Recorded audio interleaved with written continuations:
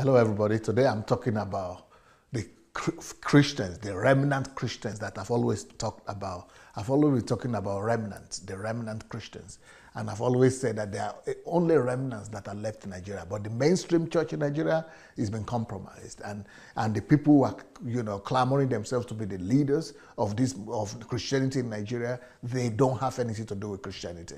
They only use the name of Jesus to make money and to commercialize and to merchandise the gospel. But if you want to see the real Christians, I've done a video like this before, that go to the northern part of Nigeria. When you get to the north, that is where you will see the real Christians. Now, so unfortunately, the missionaries from the south have gone there and have diluted and polluted the gospel that is there as well. But there are still some remnants.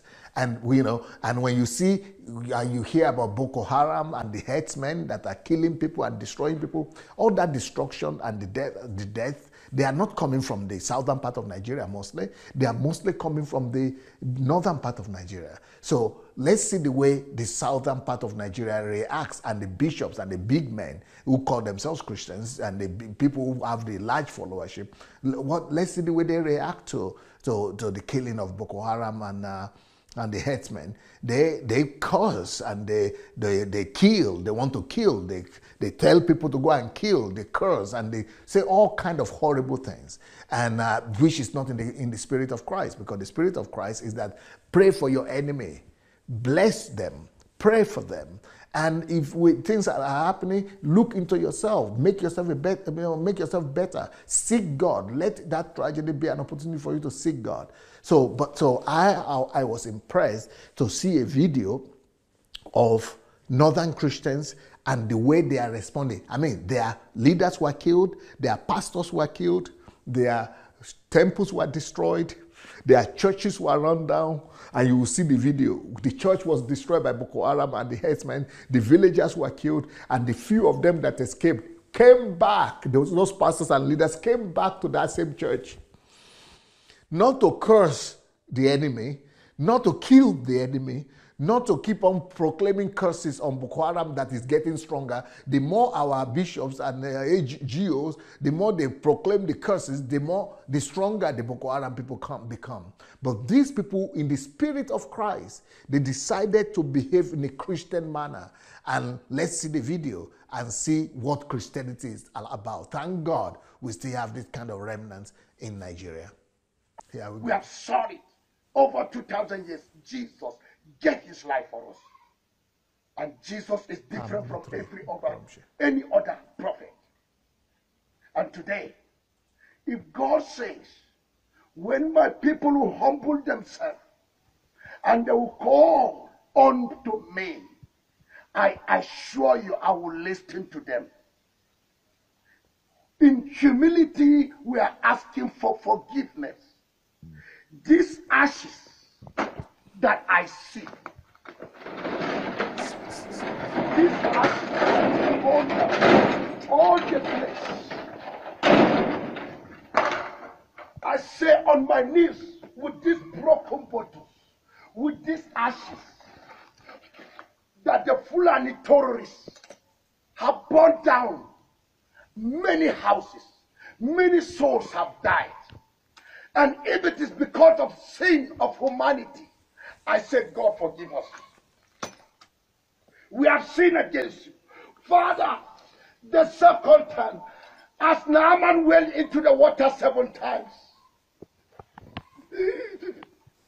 I am bathing myself with these ashes.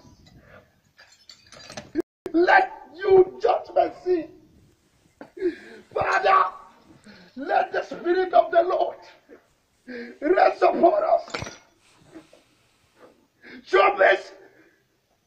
Show mercy. Show mercy on the Christian in Nigeria. Father, let the spirit of cancer, according to Isaiah 11 verse 2, rest upon the church. Show mercy. Our life is in danger. We have nowhere to go. These ashes, Lord, with this broken bottle that have choked me are bleeding now.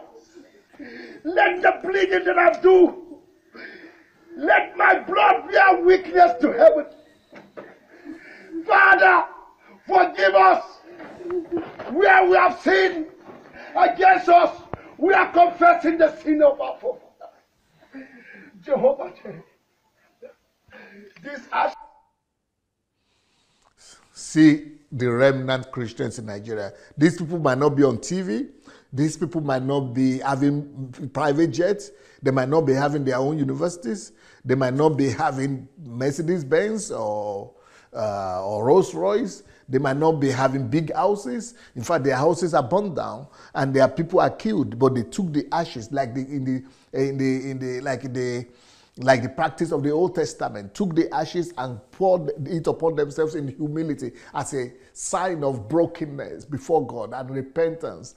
And they quoted the scripture that if my people who are called by my name will repent and turn their back on their sins, then God will have mercy upon the land. He will hear their prayer. That is what they are doing right now. But what our pastors and bishops are doing, they are coming in self-righteousness. And they are saying, oh, we are cursing. This person will die. That person will die. If they don't die, I'm not the man of God. They have been saying this. Oyedepo has been saying if they don't die, he's not a man of God for the past 5-10 years.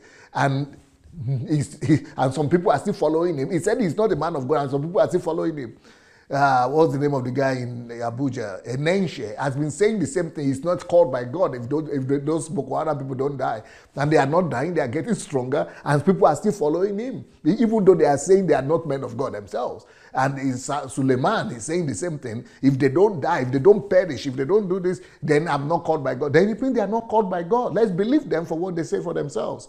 But if you want to look for Christians, look for the unsung heroes like this. These are practical Christianity, not just microphone Christianity.